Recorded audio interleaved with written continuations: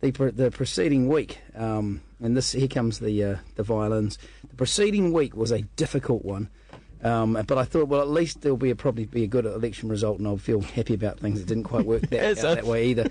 But I had this I was doing the album release gig in Christchurch the night before, on the Thursday night, and the Ducks Deluxe was the new iconic venue of Christchurch. It was called the Ducks Live, and it was due to open on November the 11th, and we were playing it. That was the album launch. And then that got pushed back to November 17, and we were opening it. It was a grand launch. Oh, well. Album coming out, big party.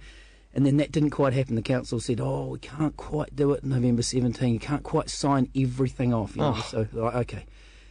We could move to November 24th, Thursday. But we had to be in Auckland the next morning. That meant the Ducks bought our flights again and all that sort of stuff. And we would fly up the next morning, and then we would have one morning of rehearsing with our new drummer, because my other drummer in Christchurch took off to Canada on a different tour. Yeah. And so we had to play the release gig in Christchurch, so this would be all cool. So this could work out. This would be fine. It's just touring. That's all right. Yeah.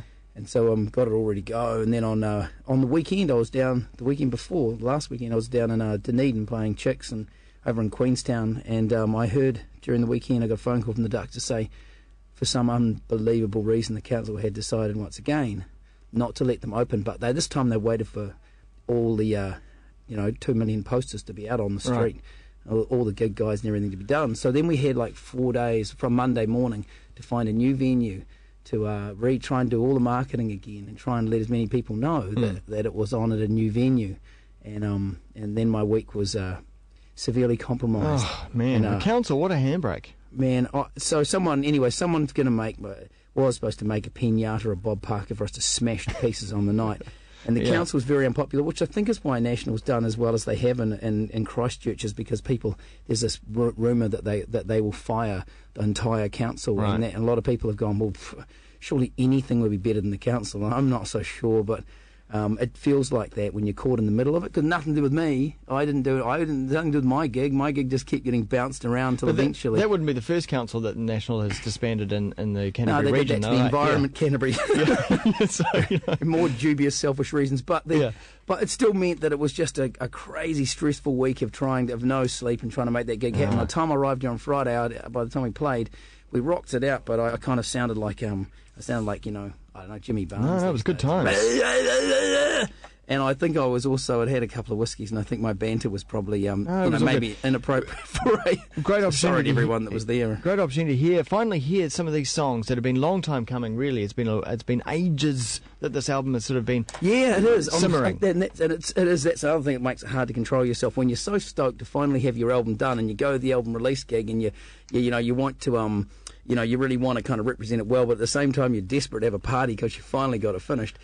So this album, it was supposed to come out in February this year. So we went down to Littleton to record to do a music video, some funding for that. So we went back down to Littleton, and we were there for the February earthquake. Yeah. And then suddenly, in fact, you were filming you were in the process of getting the filming organised. Yeah, well, the video was completely recce'd out. Went down 2 weeks before, like the first week of February. So we recce'd the whole thing out, got it all sorted, extras, the whole lot was ready to film on the 26th. Wow. And starting on, I think, Friday the 26th, it was to be shot in the Littleton Hotel, maybe Friday the 25th it might have been.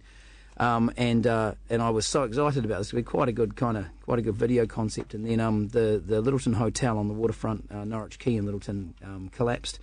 But the original plan was to do that filming, and then you were going to bounce back up to Auckland and carry on with the momentum of what was going on up here already. And that was the plan.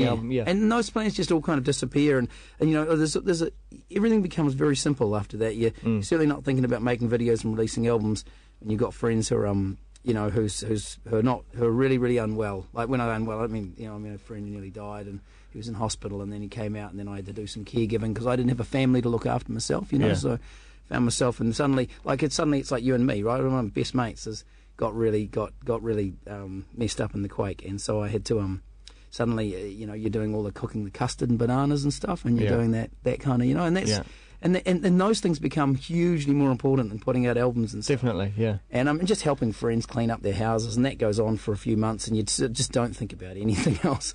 And then finally, we got into doing the Harbour Union stuff, and And I just thought we'd make an album, we'd put it out, do a couple of gigs, but it took on a kind of a life of its own, really, and ended up touring that all around the country. And suddenly it's like September, and things have started to settle down a bit, or at least we've found a new reality, or a new way of life down in Christchurch. And slowly but surely the aftershocks became a little further apart, and people started to get a little less tired, because everyone's just so tired, bro. Yeah. And it's a whole tiredness. It's like that, I suppose young parents can understand. Yeah. The entire population feels like young parents down there, And so then I thought, right, okay, the Harbour Union thing got me, just kicked my ass back into touring and remembering how much I love playing to people. And so then I started getting back into putting my own album out. Suddenly the album title Hope Holiday, which was kicking around for a while, seemed quite appropriate, because that's what we were really having.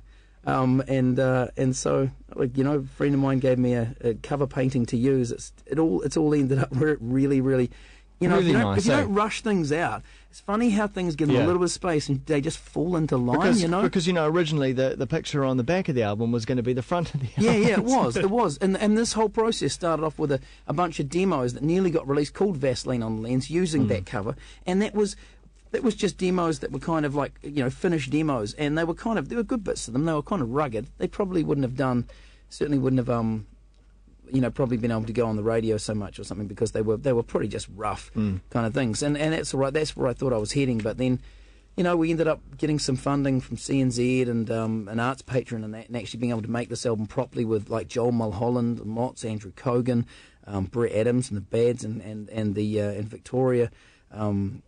Girling Butcher, who's just also put out her album on the same night as mine, which was cool. We had those album releases together up there at Backbeat, and that was real cool. Well, soon we're going to give away some copies of the album, but I'll play something else now. Drink Like Police. No, I don't play that one. No, don't play that one. Oh, actually, why don't I play a little bit of it on the guitar? Can I? I just want to play a bit of a live version of Drink Like Police. You might be out of tune on. Let me see. It is cold in here. Yeah. Oh no, that sounds all right. Yeah. Okay. Cool. Or maybe halfway through it you can go into the album version so you can see what it ends up being like.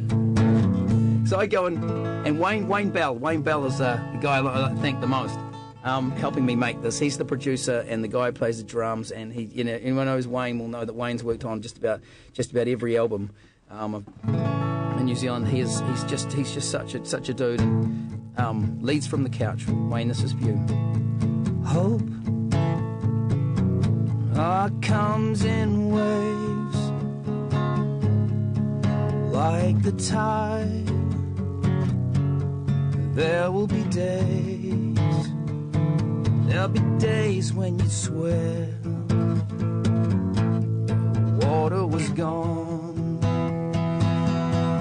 it vanished for good from here where we stood, on this barren and lifeless horizon of mud. But I won't take it out on the one that I love. 'Cause hey girl, it's a crazy world. Yeah, these are troubled times, mixed up money rhymes. And hey love, we will rise above. Yeah, we will make it through. Oh, if we keep it true. Oh, yeah, when the cold winds arrive, our overweight love will survive. So let's sleep all day, and we'll drink like police, and don't cut your hair or go anywhere. Yeah, slowly but surely the days become longer, the drums of distraction pound a bit stronger, with romantic notions of gauche self-improvement, backsliding, wide-eyed revivalist movement. And hey girl, It's a crazy world. Oh, these are troubled times. Mixed up money rhymes. Hey, love, if we will rise above, we will make it through. Oh, if we keep it true.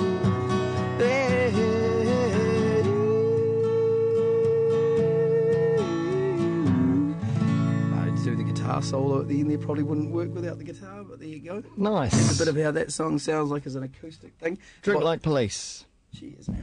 And by the time we finished recording that one, Joel had found a cool little drum machine to use and weird little noises, and Brett Adams comes up with these crazy little guitar things, and take those simple songs and turn them into something that, you know, just so much more interesting than what they would have been if I was left to my own devices, as I have been in the past. And I think, you know, that's the danger of the double-edged sword of that kind of DIY New Zealand attitude, which we hold so dear. You know, I think I think it's a disclaimer, though. I think an element of it is like, oh, it's not that great, but I did it myself. You know, in my bedroom, my own time. I didn't have the clock of the studio going. And subsequently, you kind of end up in your room or in your little homemade studio, punishing yourself, flagellating yourself, trying to get things perfect, and putting layer upon layer yourself. And when you finally work with a really cool group of people, like, wish you'd done this years ago. Does that mean that over the next year, or, you know, as you play this album out live, you're more likely, or people are more likely to see you with the band than by yourself? I've got three combinations, because you need to play as much as you can, and it's all very well to think that, you know, you just play the kind of, with the band in the bigger shows, but it's really hard if you're not able to really pay the guys and they've got their own families, and trying to align people's planets is real difficult. So I've got this other lineup where the bass player Stefan plays all the electric guitar parts, because he's a really good multi-instrumentalist, and so when we're together, and we've played together for years, he does all the BVs and the electric guitar, and the two of us are called Puffin Steph, which is someone called a step and puff the other night as well. and that means we can get all the kind of, it gives you much more of an idea than when it's just me solo. However, the more layers you add to a band, the less storytelling you can do. And I really enjoy being able to go, look, this song's about this, or, you know, like, Out of Reach, there's this place called Waikuku Beach, and it's about you can introduce people to the songs instead of just playing them so that, you know, and as soon as you add a whole band there, like maybe a bit happened the other night when I did promise the guys before I went on that I'd try and rope in talking. Yeah. And I didn't rope in talking very much. It's sort of it's, you know, you lose something and you gain something else. You play with the band, you get to hear all the cool little other bits that are in the album, but essentially they're still the same songs. You play solo, you get to tell all the stories behind it, which you can't with the band. So, at the same time, the band needs to acknowledge that they're there for you. You know, you're in charge. Yeah, but I think it gets a bit boring for them. So, I mean, the bigger shows, we did the Rugby World Cup final, was our first band gig with Anika, and that was down Christchurch there, and that was a good rockin' show. And on a big show like that, it's much better to have a band behind you, you know, and filling it up. But in a little, like, say, down Wine Cellar or something, then really it's better if it's just, you know, just the duo sort of aspect of it, just me and Stefan, because you can kind of story tell and get some of the other weird sounds, a bit of feedback going, you know. Yeah. With that, that's my favourite lineup at the moment for little venues. It's me and Steph, and we did Dunedin and Queenstown like that, and that was real cool. And then with the band thing, I'm still getting used to it. From the transition from being a solo musician to being in a band, it's quite hard, because I'm so excited when I do it that I jump around a bit like, you know, an idiot, and I don't really focus on being the world's best vocalist. And I just want everyone to have a party like I am. So like at Backbeat the other night, it was all cool, but there was quite a few industry people there, and they were watching, and I appreciated them being there, but I kind of wanted to run out like I'd seen Chris Knox do when I played with him in the past, and just push them all forward and go, just get over yourselves, have another drink, start talking, stop listening so much, you know. I mean, you know, just kind of, and the owner of the venue talked to me afterwards and said, you guys are such a good 70s English pub rock band. And I thought, awesome. Is that what you... I think that's really good, isn't it? Okay, all right, yeah, okay. So, but now that the product is out, and it's... You know, and it's out and it's in all the stores. And it is, and it's really good and everything. Are you a little bit more relaxed about how this one does, or, you know, you're not so... uptight about whether or not it does really awesome or it does okay? I'm or whatever? real uptight about it. You are? I mean, there's been this. I besides the fact that this has cost a lot of my money. Yeah. To get it to this point, to make it look nice, to get the sound, to get it to sound all legit enough that it could go on, not just it could go here and it could go BNet maybe, and it could be RNZ, which is what my other albums have done. My last album, Show Pony. But kind of, if it could get across the other couple of rooms across here to the Rock, I wouldn't mind, because some of it rocks, or if I could go on. I don't care. I don't have a preference. I certainly don't have any kind of ego that's attached to, oh my God, it's being played on what? No. Yeah. As many people as can hear it is that's the goal, because then they can decide whether they like it, and that's the biggest challenge you face. It's just trying to give as many people a chance. And my years of touring have led me to kind of maybe foolishly believe that there's quite a lot of those people out there, and like me, maybe they you've got to, the world's, they're not always listening, they're not always listening to radio and listening for new music, so you've got to somehow find ways to get them. So I got plans. I'll go off touring after Christmas once I get this band tour, release tour out of the way. We've still got some dates to go end of this year through December, and then I'll go out by myself and just do little $5 shows, take the album. I'll stock them in stores myself as well. I get my own distribution thing, besides it being with Rhythm Method and being in the warehouse and Marbex and all that sort of stuff. There's no shop in Picton, Geraldine, anything like that. There's no record store, so you take your own little thing, stick it on the shelf like you do at the garage, like 5 albums, give them a copy. And that's what experience has told you, right? You've been there, done this, and you know how to sell albums. Yeah, and you've got to put them in front of people, and you've also got to give the local paper a reason to write a wee story on you, because that's how people find out in their free local newspaper. Because some of my audience, maybe half, maybe less, are on Facebook, and I can tell them that way. Although they get bombarded with that too. So trying to find other angles where people might read about something outside of the main centres, where we are inundated with it, and actually go, oh, what? It's at the bookstore in Geraldine, really? Or they just see it and they go, what is this? And it's got a lovely cover on it, and they think, oh, who's this? Oh, look, it's got a 4.5-star sticker on the front. It's like the same way I buy wine at the supermarket. I have no idea at all, but I buy the one with the sticker on it. Thanks. It's got a couple of, are those gold-looking stickers? I'll buy that. Yeah. So you get it out there, and that is, I think, kind of like half the work. You write the songs, then you get a group of people together, you try and get some money together, you make your album, and I think some bands go, well, that's it, job done, album's finished, put it in the stores, hope for the best, And I was stoked when the shit was number 10 on iTunes on Friday. I was over the moon, eh? So, but it wasn't. It was only for part of the day. Yeah. So about the video, have we got a video coming out? So there is a video. The video is actually on the album too. I managed to find a way to get that on the CD. Wow, okay. Video is on, as far as I'm aware, it's on Juice and C4, and it's on Air New Zealand starting on December the 1st. So they're playing it for the next few months in flight. So that's a video, because the video we originally were talking about in Littleton never happened, and the people who are making the video, their house was destroyed. They ended up back up in the UK. Eventually they came back here in September. And so even though the Feelers are in power for the next 3 years, there is still other good music out there, right? Really like the Feelers, eh? Do you guys want a tour support? Hey, I'm going to play Drive By before we run out of time, and then we're going to give away some albums, yeah? That'd be great. All right, here's Drive By.